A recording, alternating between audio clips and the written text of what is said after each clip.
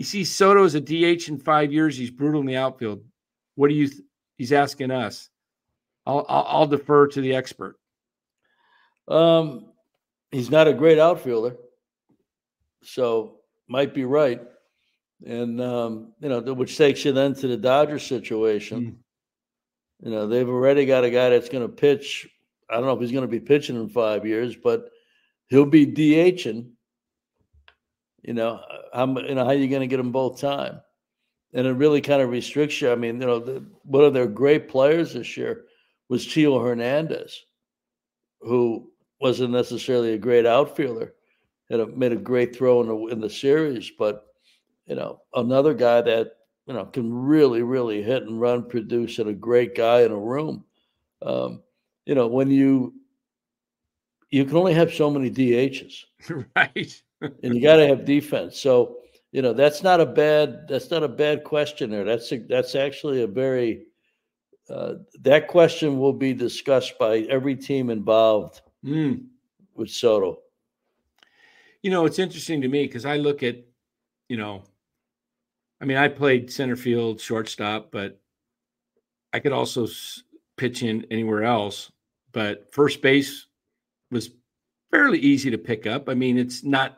It takes time. You have to work at it. But Shohei's such a great athlete, and he's got some nice height to him. I could see him, if you did have Soto as the DH 5 years from now. Yeah, well, that's all possible. That's that's a ways away right now. Yeah. I think they want to win now. They'll worry about that later. I think the next 5 years, the Dodgers are looking to try and win it every year. I would say Tio to that question there. I would too. Yeah, he was such a great player. Kike is one of the great, maybe one of the best October players. Oh man, I've ever seen. Yeah, the hotter the lights, the better he is. But yeah, Tio, people love Tio, and he loved being a Dodger. And we'll see how that one goes. Would you rather sign Tio for $120 million for 4 years than spend $700 million for 14? Say that one more time. Would the listeners out there, if they follow the Dodgers, would they rather sign Tio 30 times 4, 30 times 3, than 14 and 700 for 14 and Soto? Would you rather spend your money on one player, less money, less term, not much difference defensively? I don't know if you got any Dodger fans out there listening. I'd be curious to know what they thought. If you had to pay that kind of money, I bet you could go out and get yourself re-sign Tio, get Adames, and you're going to probably get Sasaki, but he's not going to be a lot of money, not as much as some of the others. And he's going to be on the same deal as Ohtani was. So right, it'll be, and for us, it's a lot. For the way the game goes, it's a bargain.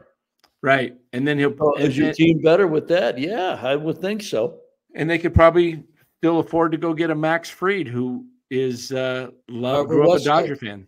He grew up right there, and would love to be with. So if you added Fried and you added Sasaki and you added Adames and you brought back Tio, that might cost you 70, 75, right, a year for those 4. Correct.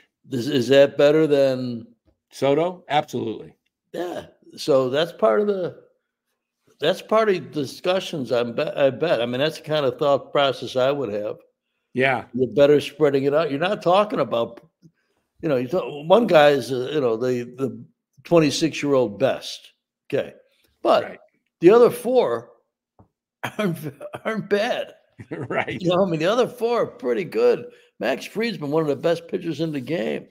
Sasaki, the only thing is his endurance right now, and if he's completely healthy. But he's got stuff that is elite. You got a shortstop that had 30 home runs. Yeah, yeah, it's also a younger player. Right. Absolutely. Yeah, I mean, Absolutely. you think about that, and you got Tio, who everybody loves. You talk that. Whew, that to me is really dangerous. Yeah.